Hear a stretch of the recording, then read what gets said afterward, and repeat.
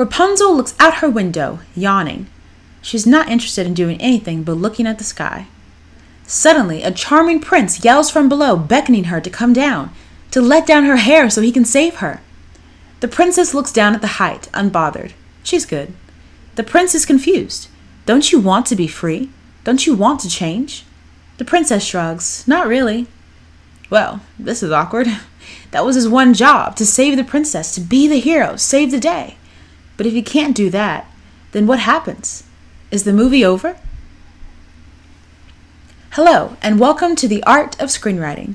Here at the Art of Screenwriting, we like to show you the bad before the good. And that was pretty bad. You see, the prince was confused because the princess, also known as the protagonist, didn't want to be saved. And if there's no protagonist, there's no antagonist either, which makes for a really bad movie. Today we're going to talk about three things: protagonist, antagonist, and the goal of the story. So, without further ado, let's get started. What is a protagonist, you may ask? Well, a protagonist is essentially the person who changes over the course of the story. They are the main character, the good guy. Well, most of the time. Now, in the case of our example, our protagonist was extremely passive and boring, which made her a weak character. If your audience loses interest, that's not a good sign you created an awesome protagonist. Your protagonist should be the hero. They should want to jump down from the tower and defeat the enemy, while also looking extremely cool doing it. Bottom line, this person is your main focus of your story, so please give your protagonist something to do. Now, I think it's time for another example. Let's talk about the movie Coach Carter. In the movie Coach Carter, we follow our protagonist, Ken Carter, returning to his old high school in Richmond, California to get the basketball team into winning shape.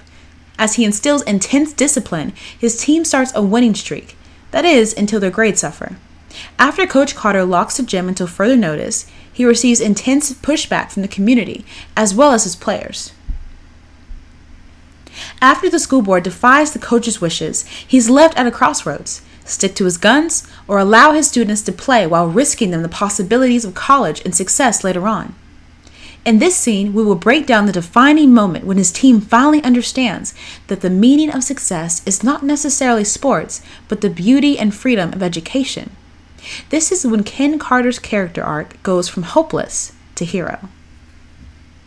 Our deepest fear is not that we are inadequate. Our deepest fear is that we are powerful beyond measure. It is our light, not our darkness, that most frightens us. Your playing small does not serve the world. There is nothing enlightened about shrinking so that other people won't feel insecure around you. We were all meant to shine as children do. It's not just in some of us, it's in everyone. And as we let our own light shine, we unconsciously give other people permission to do the same. As we are liberated from our own fear, our presence automatically liberates others.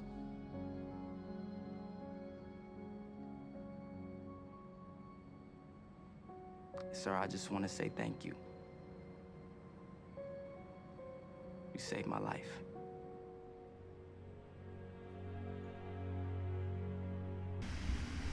Oh good, you're still here and just in time for our next point, the antagonist.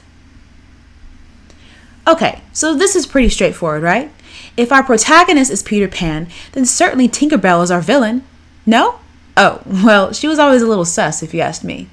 So, by definition, the antagonist is a person who actively opposes or is hostile to someone or something, an adversary if you may. However, the antagonist doesn't always have to be an actual character. It could be a magical force, an internal flaw of the protagonist, a destructive weather event, or anything that stops the central character from moving forward. Basically, if the protagonist doesn't do their job, neither can the antagonist. Imagine a triangle. There's a power struggle in every movie when it comes to the antagonist and protagonist. They're both fighting for something and they both want to win. When you have this conflict, it gives your story power, and that's what you want. They meet in the middle, which is the goal of the story. Now, the stronger the needs and wants of your antagonist, the better your story will be. The wolf, in this case, wants to eat Red Riding Hood. The wolf's desire is just as strong, if not stronger, than Little Red Riding Hood's desire to visit her grandmother, because the wolf was greedy and selfish and was in a state of desperation. Even though most of the time the audience doesn't want the antagonist to win, that doesn't mean they don't want them to see them try. Here's an example. In the movie Training Day, Alonzo Harris is the main antagonist of this crime thriller. Although he's a cop, he's too far gone in his dealings with the criminal underworld, which has destroyed himself in the process. In this scene, we will see his role deteriorate as he has a final standoff with the community, trying to get their respect. Jay! You think you can do this to me?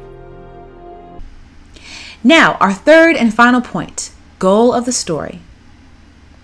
Looking back at our triangle, we see that the two lines collide at a single point. That's our goal. Now, this is the most important aspect of our video. Without understanding the goal of the story, everyone is confused, like our clueless prince from earlier.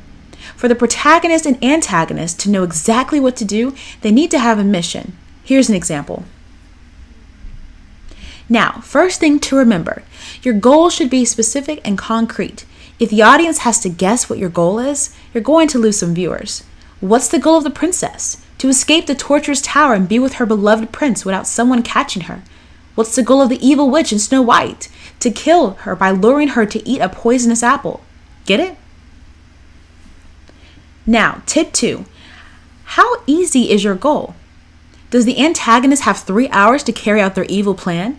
Will it be easy for the antagonist to save the world from ultimate destruction? These questions must be answered before you get to step 3, realism.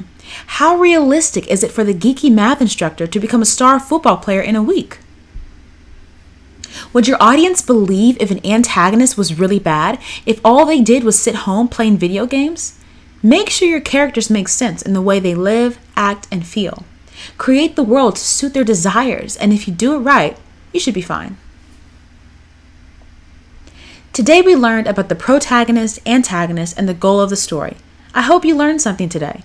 If you want to help us, please leave a comment on what videos you'd like to see next, and make sure to like, share, and subscribe for more videos like these.